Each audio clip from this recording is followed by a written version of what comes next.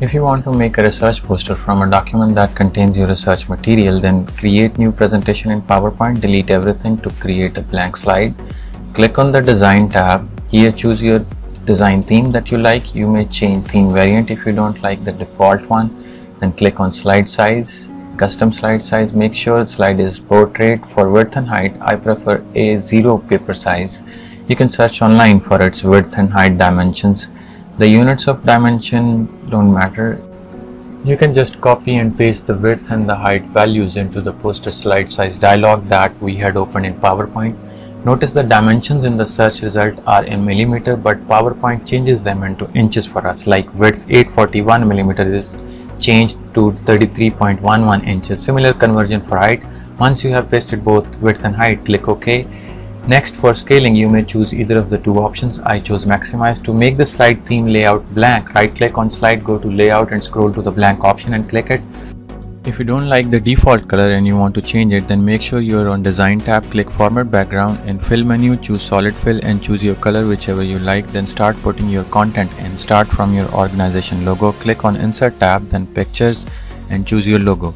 Once you have inserted the logo, drag it to the top left corner. Next, you should put your research title. For that, click Insert tab, and on Insert tab, then Shapes, choose rectangle with rounded corners, then click and drag to create the shape. After that, you can use your keyboard arrow keys to adjust its placement.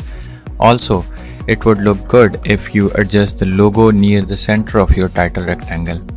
You may take your time to keep moving around the logo and rectangle for positioning. Once you are satisfied with their alignments, go to your research document and select the title text and copy it. Once you have copied the text, come back to the poster slide. Right click on title rectangle, click on edit text and paste the title text. Change the text font color. If you want, you may change rectangle fill color. From Format Shape menu, title text may look very small at first, but you can select it and use keyboard shortcut keys as shown on screen for changing font size. Once done, start creating small info cards for the main segments of your thesis. For that, click on Insert tab, Shapes, Rectangle with rounded corners, then click and drag to draw the shape. Next, from Format Shape menu, set its fill color whichever you like. This will be our info card. Repeat this process to draw another rounded corner rectangle on top of info card for heading purpose. Next, set the heading rectangle's fill color as darker version of the info card color. Once done, click and drag to select both info card and its heading rectangle. Once both are selected, copy them as this will be our template for all other info cards. Now to paste this template, make sure you select Paste with Destination Theme option and not as picture, because we may have to change the sizes of info cards later. Now start pasting and then dragging the pasted info card template as shown on screen.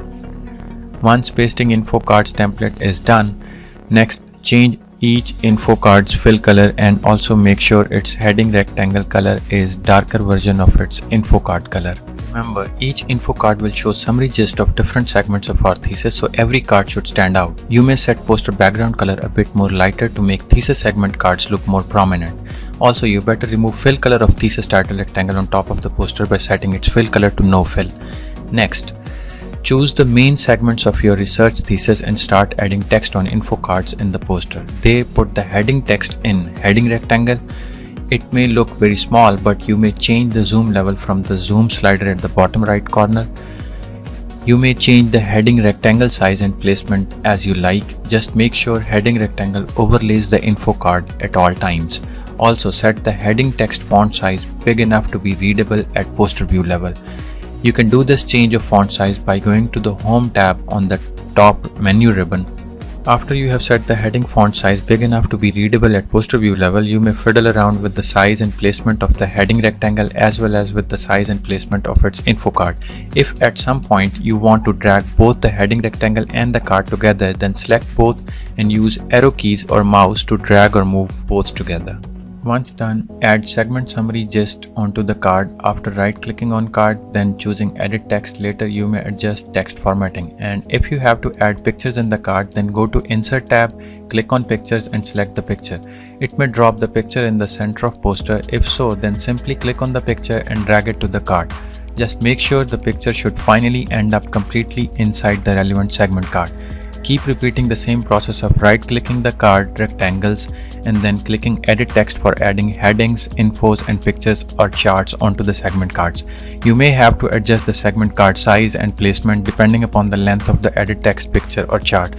For charts, just go to the chart that you want to include, right-click on it to copy it, and inside the segment card, paste it as picture, because with this picture way, it will be easy for you to manipulate its size and positioning. And if the chart you want to include is bigger in size than the size of the segment card on poster, then you should create a copy of the segment card and not create new rectangle. And to ensure that your pasted big chart is visible above the card and not hidden under it, you should delete big chart first and then create the copied rectangle. And after pasting the copy of the card, you just have to drag around the copied rectangle and resize it and position it in a way that it creates space for your big chart. One more thing, you may face a problem after you have pasted copy rectangle onto the card, and that is that it may have a line border around it, which doesn't look good. To fix it, you need to right click on rectangle and go to format shape menu. There below line section, select no line option. Repeat it for all the shapes rectangles on your poster so they all look the same, borderless but with color distinction. Once done, paste that big chart and also keep on adding summary gist of thesis segments onto the remaining poster cards. You may have to do the card resizing and repositioning by simply selecting the card shape and dragging it around wherever you deem fit. Once done, put the thesis presenters or researchers' names on the very bottom of the poster, and that should be it. Your poster is ready to be presented or displayed in the presentation hall or room. Thanks for watching. Hope you liked the video and subscribe for more useful videos.